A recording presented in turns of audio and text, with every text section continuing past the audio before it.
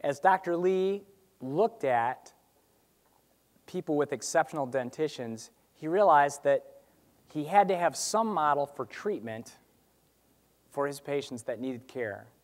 And so instead of trying to reinvent the wheel and come up with his own best idea of what that treatment should be, or to mimic what's done with dentures where we look at worn-out dentitions with flat teeth, Dr. Lee looked at nature. And when he looked at nature, he found some commonalities. The first thing he saw was that the jaw joints were stable. That means that the jaw joint is comfortable and secure. The chewing muscles weren't in spasm or painful. They were comfortable. The periodontal tissues, that is the supporting soft tissue and bone, were healthy and stable. The nerves to the teeth were comfortable. The teeth weren't sensitive or aching. When the patient bit together, they had an even bite, and that means that there was simultaneous contact of all the teeth with equal pressure.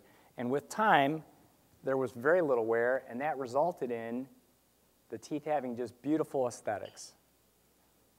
Well, as Dr. Lee observed these patients, he came to the conclusion that there were three principles that each of these patients possessed, and let's go through those. The first of these is a stable condylar position, and to discuss this, I just want to give you a little bit of anatomy. If we take a close look at the joint, the part of the lower jaw that fits into the fossa on the underside of the skull is called the condyle. Between those two bony parts, there's an articular disc that acts as a cushion, and when the patient's muscles function, when they close to swallow, that contraction brings the condyle up into the fossa in a position that with these patients is stable and comfortable long term.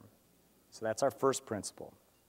Our second principle is what's called anterior guidance. Dr. Lee, being a biologist, took meticulous notes and found that if you looked at the upper and lower front teeth, you found that there were very strikingly similar measurements for the lengths of the upper and lower teeth, for the amount of horizontal and vertical overlap, even for what we call vertical dimension, where you measure from the gum line of the upper teeth to the gum line of the lower teeth when the teeth are together.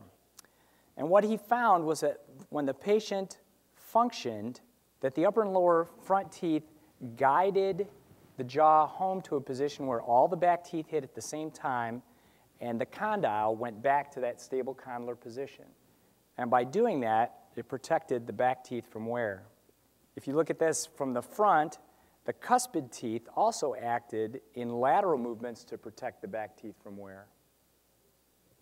And that resulted in our third principle, which is natural genetic form. Because the teeth don't wear, they maintain the shape that they had when they erupted.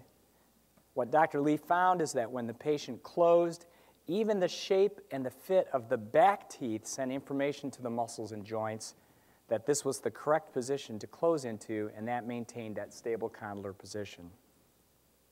If you look at this system then, there's information coming from the muscles, from the joints, from the supporting tissues of the teeth, all sending information back to the brain saying, this is the place to close. So at the same time, you have that stable condylar position, you have the front teeth guiding the teeth home, and all the back teeth hit at the same time with equal pressure. As he studied those exceptional patients, he realized that the patients in his practice that did not possess this exceptional dentition had big problems. And one of the things that he saw was that if the back teeth did not hit at the same time that the condyle went to that stable condylar position, if there was an interference between those back teeth, the jaw actually had to move to avoid that interference. And the problem with that is it's a great adaptation to avoid a painful interference, but there's a big price to pay for that. When you do that, the condyle has to come down out of the fossa. That destroys the relationship that those upper and lower front teeth have, and it ends up causing wear.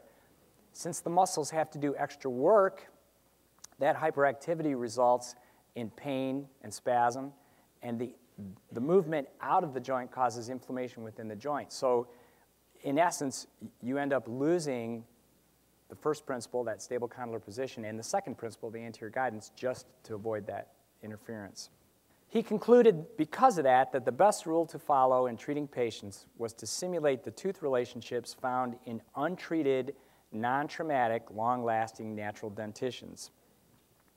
As Dr. Lee looked at nature, he saw these relationships.